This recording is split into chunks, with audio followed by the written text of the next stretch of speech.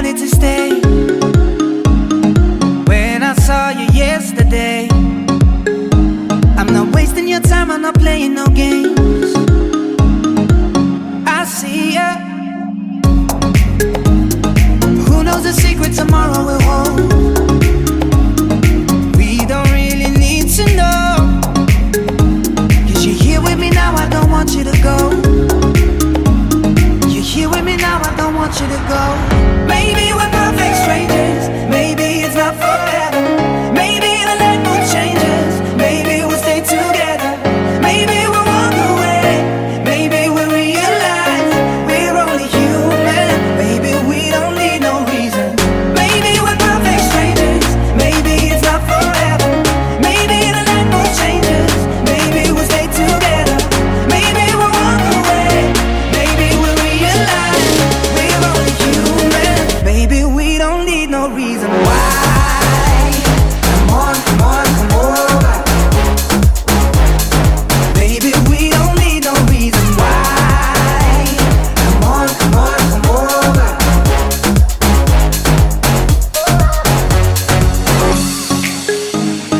No one but you got me feeling this way. There's so much we can't explain. Taiwan Education Center Indonesia adalah sebuah organisasi nirlaba yang didirikan untuk mempromosikan pendidikan tinggi Taiwan dan meningkatkan pertukaran akademis bilateral antara Taiwan dan negara-negara lain. Saya nama Pak. Untuk saya di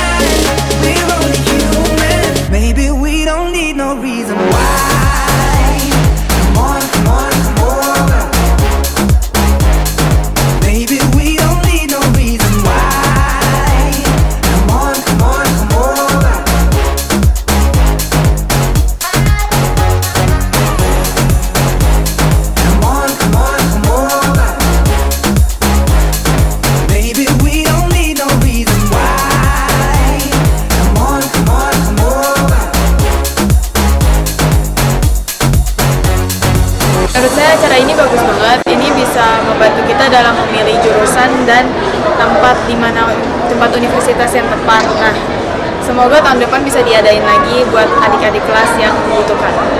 Halo, nama saya Angel. Menurut saya EduFair di sini tuh lumayan membantu, soalnya buat kita yang masih kelas 12 dan nggak tahu mau jurusan apa, mau kuliah di mana. Bahkan kita pun maksudnya nggak tahu gitu mau jadi apa sih di depannya. Nah, di sini tuh banyak yang nawarin, kayak di Taiwan tuh banyak jurusan yang bagus-bagus, ada teknologi, ada IT, ada cafe segala macam yang mungkin kita juga nggak tahu sebenarnya tuh untuk apa, tapi dijelasin di sini untuk jadi apa. Jadi buat kalian yang mungkin nggak tahu kalian mau kemana, kalian bisa kesini buat cari tahu kalian harus kemana nantinya. Teman-teman, nama saya Aiko Patrick dari sekolah Bisa di Jakarta. Saya sekarang kelas 12 di jurusan IPA.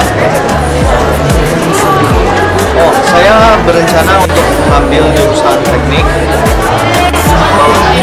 Saya menyukai jurusan teknik ini sendiri karena prospek kerjanya teknik ini nantinya itu bagus, dan Indonesia memang membutuhkan tenaga teknik yang lebih banyak.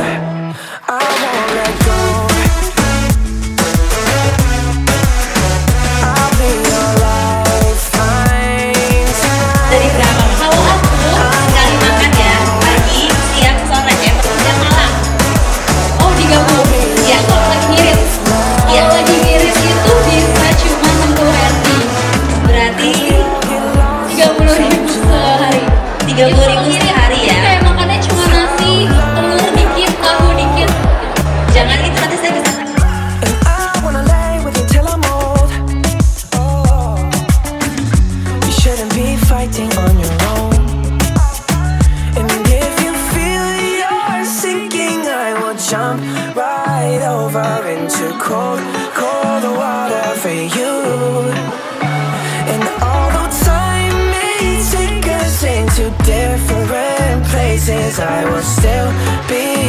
conversation with you, and I hope you know I won't let go.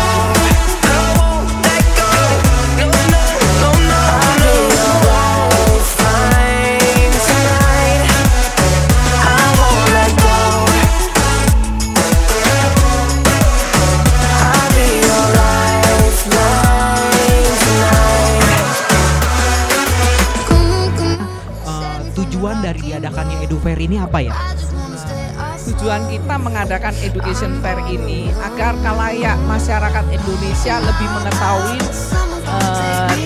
masalah pendidikan di Taiwan. Karena sebetulnya pendidikan di Taiwan itu tidak kalah bagusnya dengan pendidikan di seperti Amerika, Australia atau negara Asia lainnya.